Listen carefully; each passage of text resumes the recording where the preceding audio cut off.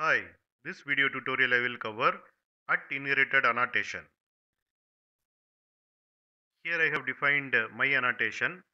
In my annotation, I have applied at inherited annotation. Here I have defined class A. In class A, I have applied my annotation. In my annotation, at inherited annotation is applied. So if any class extends class A, automatically my annotation will be applied. Here class B extends class A, so automatically my annotation will be applied to class B. By default, annotations are not inherited to subclasses.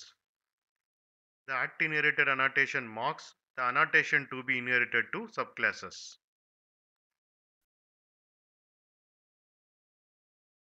Here I have defined the class inherited annotation demo.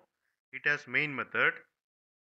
Here using reflection, I am getting superclass annotation. Here superclass is A, and here using reflection, I am getting subclass annotation. Here subclass is B. I am running this program, and here we got superclass annotation as at my annotation, and subclass annotation as at my annotation.